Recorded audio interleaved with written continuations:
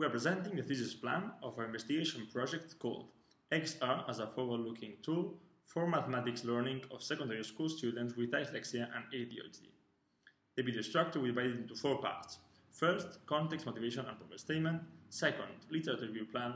Third, research objectives and expected results. And finally, conclusions.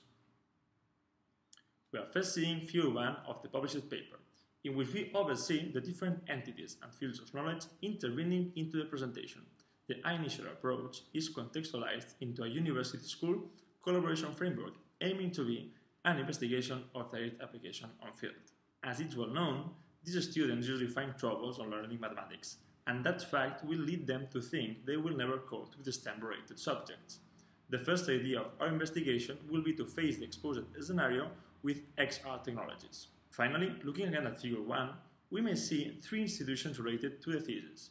UPC as the university holding the doctoral program, TEEM as our research organization, which is also working on a bigger project about XR, gamification and education, and Jesuitas de Asia as the secondary school in which we will test our results.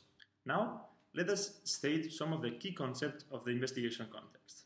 On the one hand, dyslexia is a subtype of a specific learning disorder that impedes a person's ability to learn and use specific academic skills. And ADHD is a persistent pattern of inattention and/or hyperactivity impulsivity that interferes the functioning of development. On the other hand, we will talk about extended reality, referring to the set of immersive technologies comprehending augmented reality, virtual reality, and mixed reality. And by educational games, we will understand those games designed following game characteristics with instructional elements. So far so good. Look at the following slide. The motivation of our PhD thesis is driven by the following hypothesis. XR and educational games match with dyslexia and ADHD main issues. As it has been plotted on the slide, one may see that issues on the left, combined with features on the center, takes us to believe that the formulated hypothesis might be in good track. And that's because we might be able to offer to students easier to understand learning resources. In addition, these resources will also be more visual and manipulative, and will give frequent feedback to students. So, we define our problem as proposing the introduction of XR environments in the didactics of mathematics as a tool for students with learning difficulties, facing their weaknesses on comprehension, abstract visualization and concentration, as well as bringing them an attractive way of achieving it. Having set the context, the motivation, and the problem statement, the next stage to discuss is the state-of-the-art research.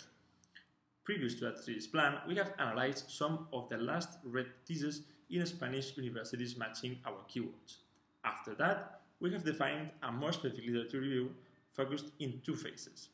First, a state-of-the-art review, tracing the historical development and describing the state-of-the-art about the didactics of mathematics as a scientific discipline, and second, a systematic review following these 3 main objectives. First, synthesize the best evidence on the fields of mathematics didactics, dyslexia, ADHD, and XR identification strategies. Second, establish guidelines and frameworks for successful design our future intervention over students. And finally, determine connections and gaps of knowledge between the mentioned fields. Each of the investigated fields of knowledge will have its own assigned objectives. Now, we are seeing a slide containing all of them. Our expected results is hence the development of XR tools and strategies for better learning mathematics. The following plan scheme will guide the investigation. After defining goals and research lines, a systematic literature review plan will be conducted. Then we will decide which contents, activities, and competencies are more suitable for our type of intervention, and define a proposal that will later be discussed, developed, and tested in an iterative process. We will close the project with a final prototype.